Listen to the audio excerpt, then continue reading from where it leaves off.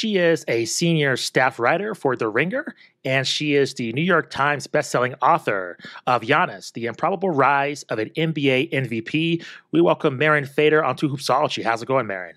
Hey, thank you for having me. I'm good. I'm good.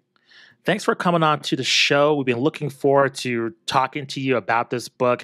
Just all the buzz, all the feedback, just such a knowledgeable read. And I wanted to ask you, Marin, basically from when you first conceptualized the idea of the book till now with all the feedback and all the success of the Milwaukee Bucks, what has this have been your feelings overall, just seeing kind of Giannis's journey from, you just laying out kind of the blueprint for this book to now him, being finals MVP, being an NBA champion, just a journey he's been on. Can you kind of just give your feelings on what's transpired since the book's been released? Yeah, I never thought they would win the championship. This has been a very pleasant surprise.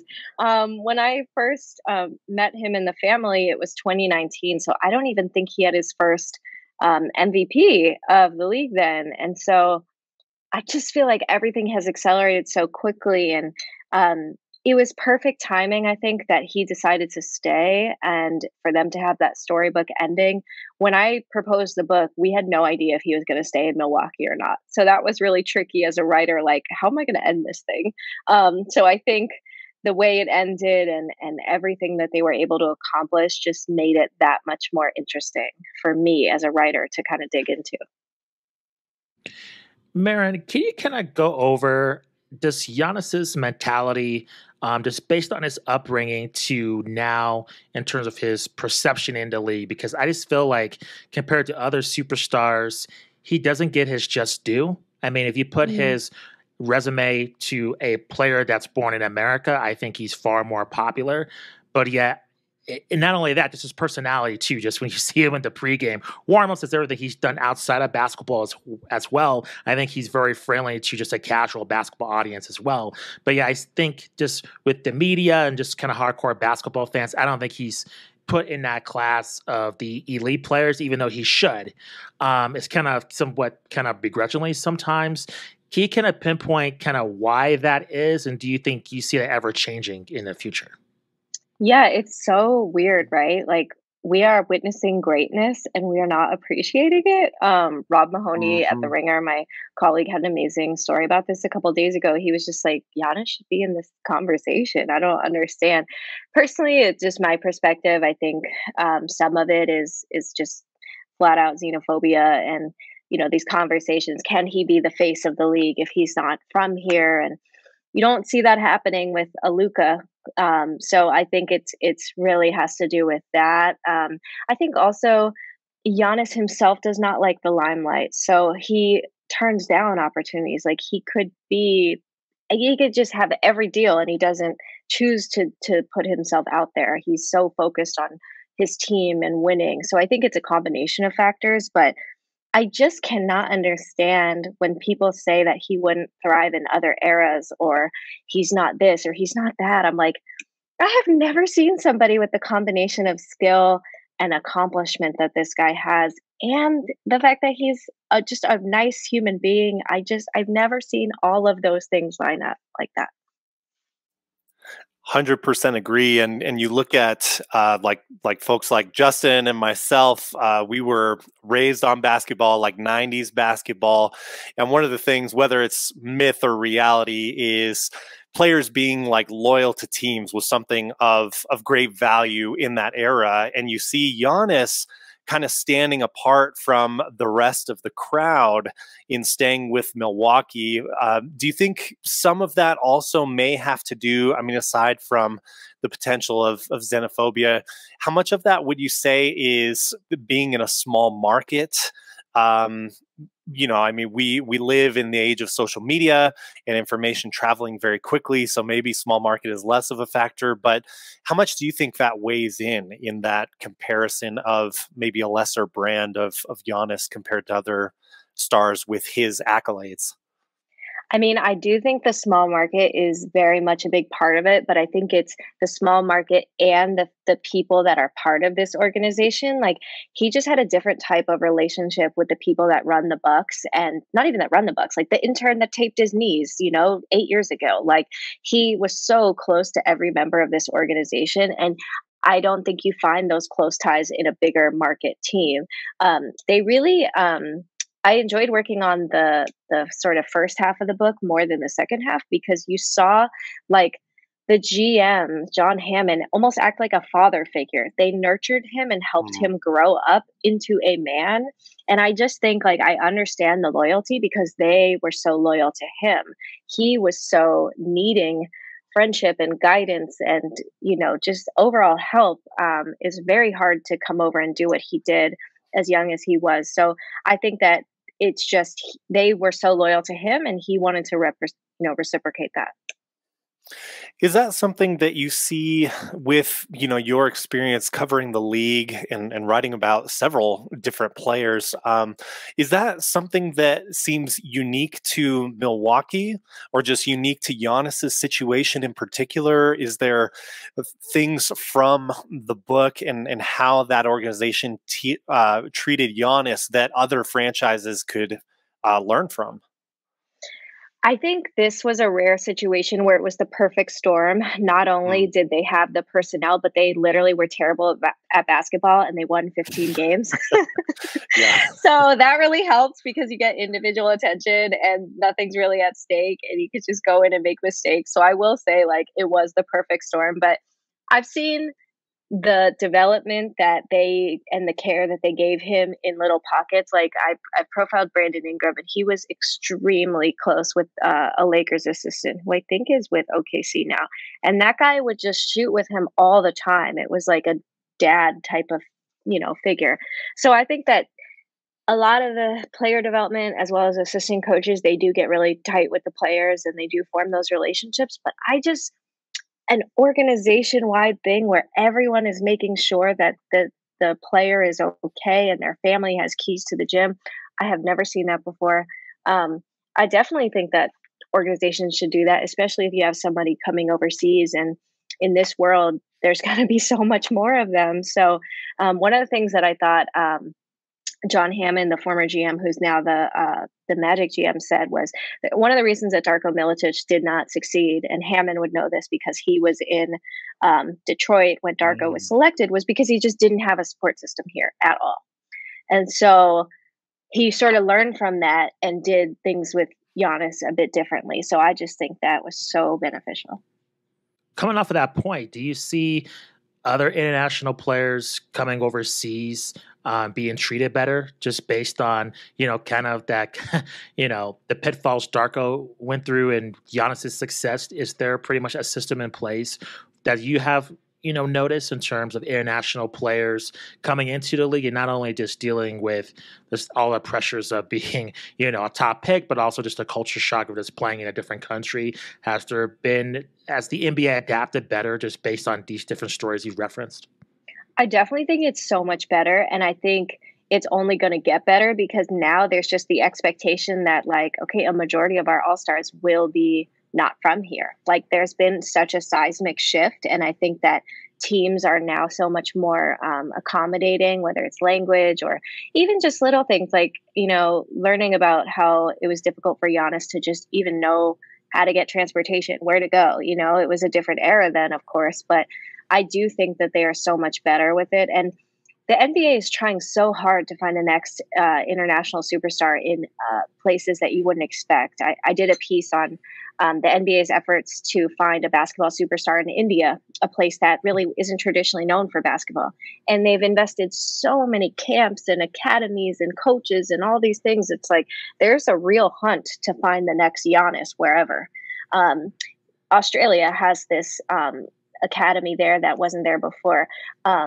Africa, there's so many different academies in Africa that were not there, given this new pro league that's happening there as well. So I just think that we need to appreciate people like Giannis and their journey, because that is going to be so normal, I guess, in the next, and it's been normal. Obviously, he was not the first. I'm aware of Dirk and everyone that paved the way, but Yeah, it's definitely getting better.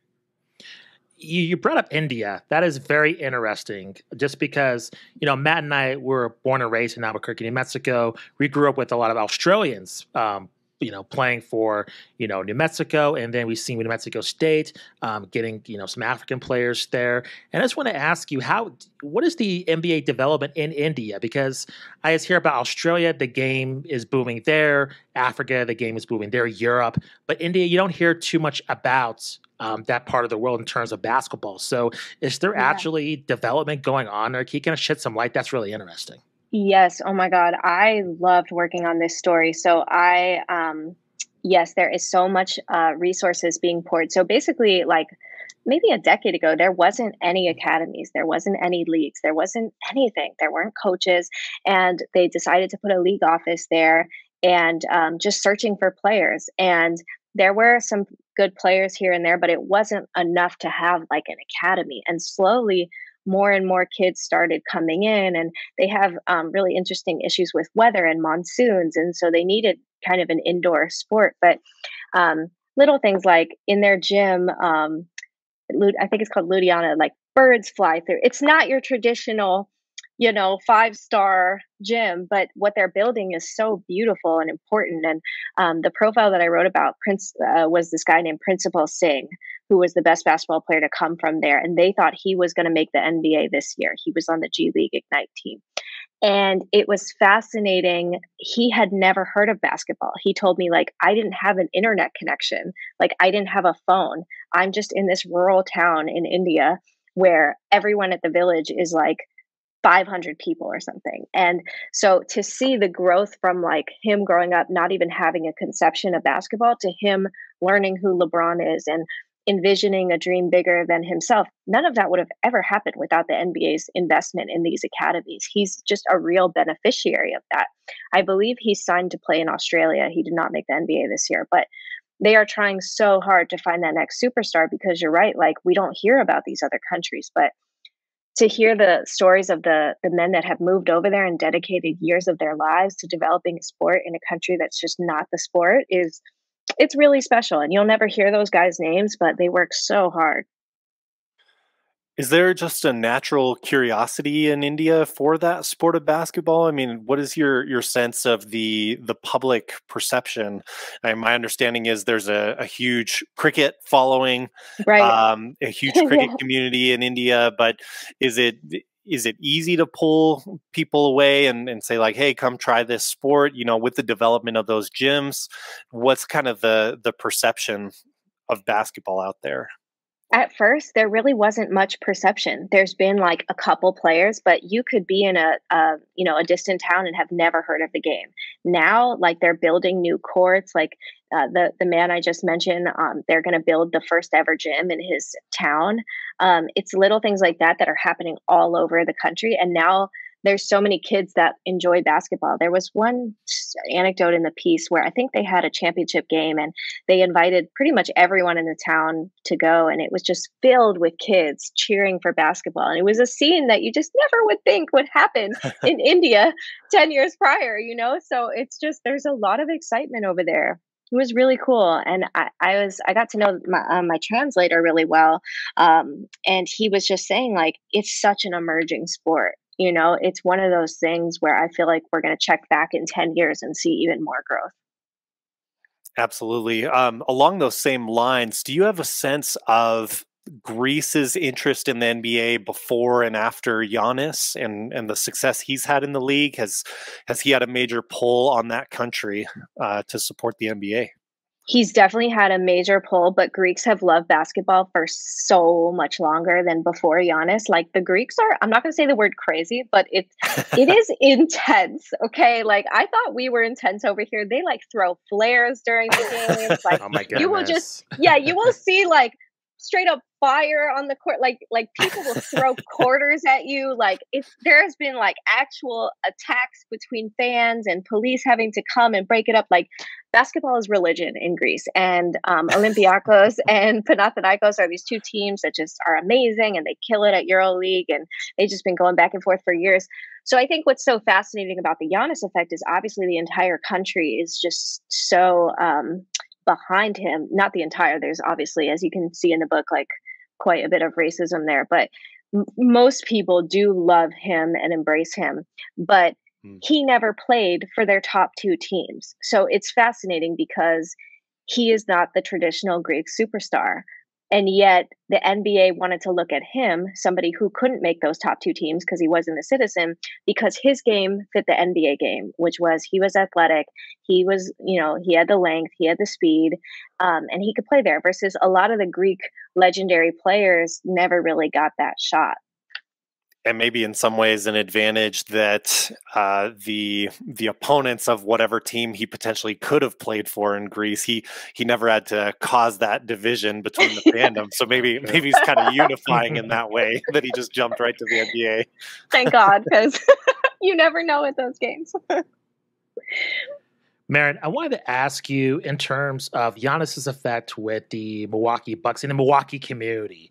Can you kind of go over kind of what the community thinks of Giannis in terms of just not only winning the title, but just, I guess, adopting him and just ingratiating to not, you talked about the organization, but can you kind of go over just the fans, just embracing him? Like, what's the just interactions with him and just kind of the fan base like?